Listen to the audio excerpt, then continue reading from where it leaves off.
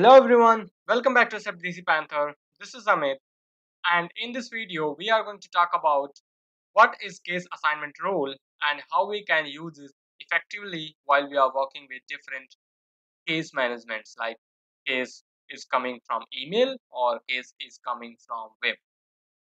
So here is a very simple diagram which is we are going to follow and we are going to implement. The case is created either from email to case or web to case. What we are going to check is if priority is high and origin is email. If that is the case, we will say assign the case to high priority queue. That means we are also going to create a queue for case object which is going to be high priority. Then after we will check if this is not the case. Again we will check if case priority is medium and case origin is web. If we say that okay, if this condition is going to pass, then we are going to assign the case to the priority cases queue, which is medium priority. We are also going to create this queue.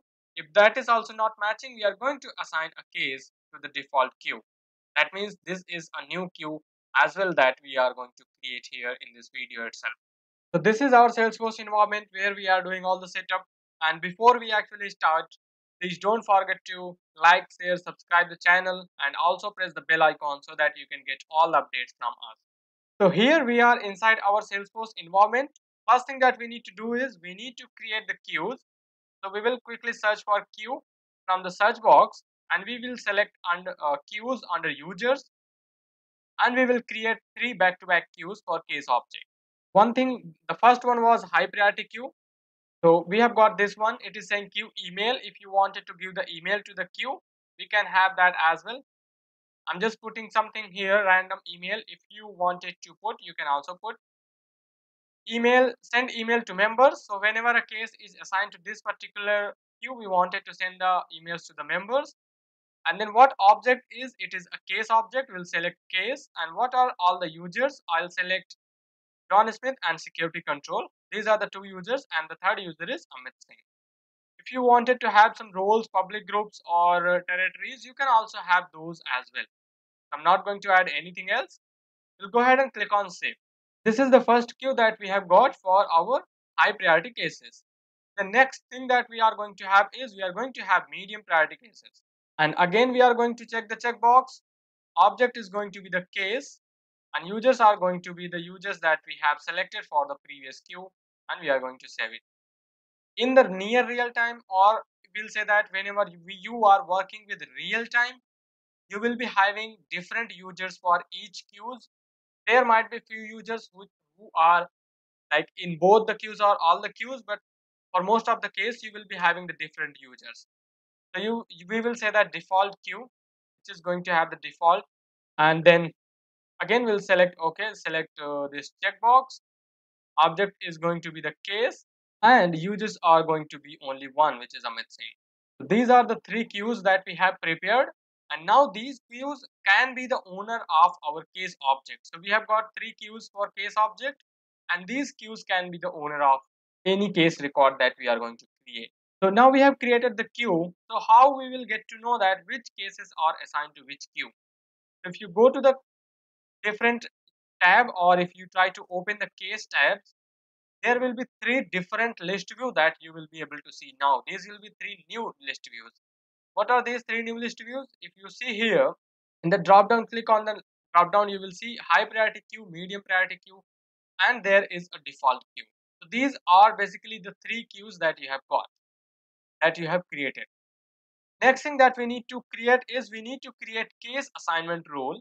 So we will search for case assignment, and these assignment rules are very helpful while you have different criteria and you wanted to assign the cases for the different criteria.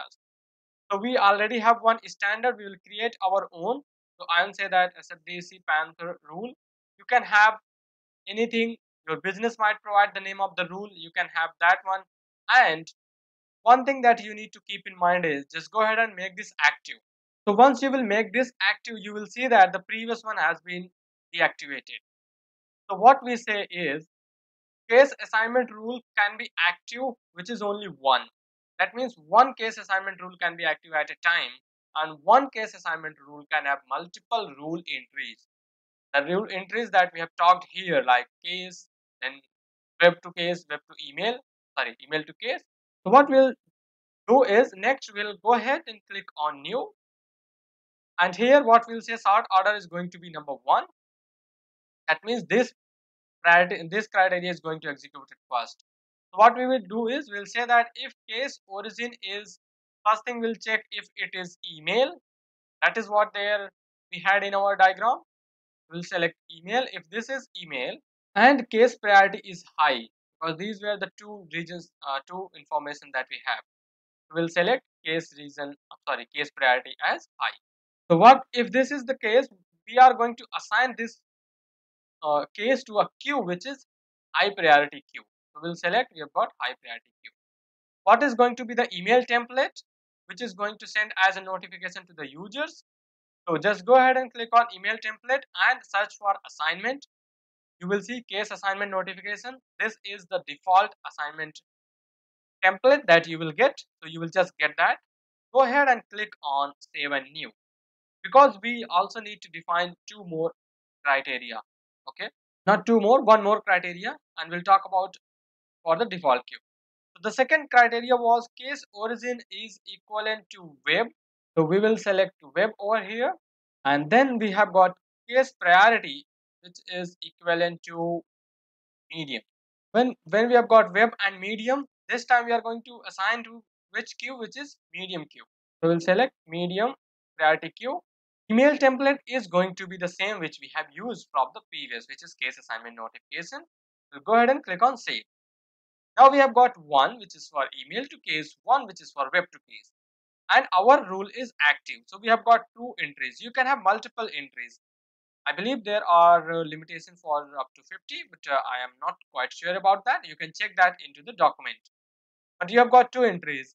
There is one more criteria which says that if these two aren't matching, we need to assign to default queue. So to do that, what we will do is we'll go to the support settings. We will say that search for support and select support settings under services. Click on edit. Now it will say what is default case owner. This is the one default case owner. We'll select it is going to be a queue, and we'll click on lookup icon. It will show us the queues.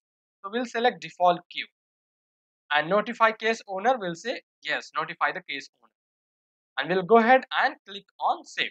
So now what we did is we have covered all three scenarios. We have prepared our cases, like whatever the cases are coming from email, we are assigning to high priority cases. Whichever cases are coming from web, we are assigning to the medium priority cases. Other all cases we are assigning to the default queues. So now we are done with the case assignment rule setup. What we will do is we will go to the object manager. We will go to case object. There is one setting that we need to enable for the case page layout. We will just go ahead, edit the page layout which we are using. I will suggest edit all the page layouts that you have, and then click on layout properties, and then make sure that for this checkbox which is saying that case assignment checkbox, then make sure you are checking so on edit page as well as check as default. Okay, so if you check as default, it is going to run the case assignment rule by default for every new case. So I have enabled for all the case page layouts. Once you have enabled, what you need to do is go to the case tab in a different browser, click on new, and here what we will do is we'll test for the web first.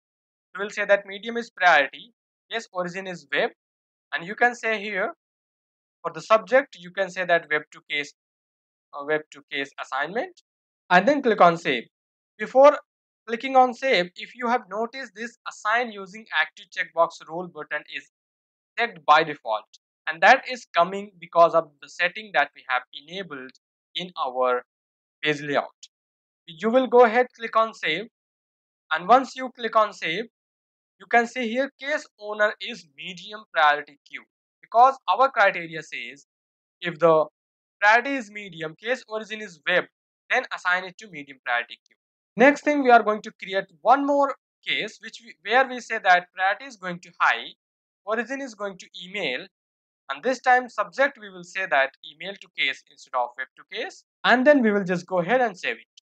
As soon as you do this, this case is assigned to the high priority queue, because the assignment rule says priority is going to high and origin is going to email. Now if you wanted to see the cases to these queues, you can just go to there in the queue, say that high priority queue. You will get that queue over here, the case over here. You can select it and you can accept the case. So as soon as you accept the case is going to assign to the particular user, the user who have accepted that case. There is one last test that we would like to perform here is the status is new, priority is anything. We'll say that origin is chatter, and we will say it is going to assign a default queue. So the owner is default queue because none of the case assignment rules are working, and our default owner at the case support setting is saying that we have got default queue as a default owner. So that is how your case assignment rule works. You can have multiple rule entries, but the point that you think that you need to remember is at a time there can be only one active assignment rule and there can be multiple rule entries. So this is it for this video, and thank you for your time. Hope you have enjoyed. And before you go ahead, please do like, share, subscribe the channel. And in the next video, we are going to talk about what are case auto response rules. Thank you.